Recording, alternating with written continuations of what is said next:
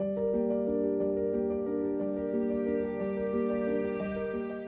I'm going to tell you about deployant clasps. They are not as intuitive as you might think. So they look pretty standard from the outside. How you open them, there's two buttons on the side over here. You click those open and it opens up, and as you can see, it's hanging with a little bridge piece here. The first thing you need to know is how to adjust it. So on the inside, you will see a little clasp over here.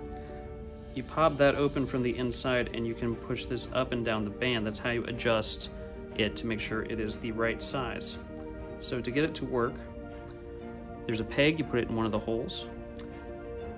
Then you have this hanging bridge piece. The trick is to take the end of the band and to stick it into one of the loops on the other side.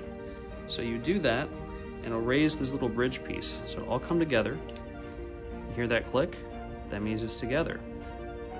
So again, if you want to open up this band, there are buttons on either side. Click those open. Hey, there you go.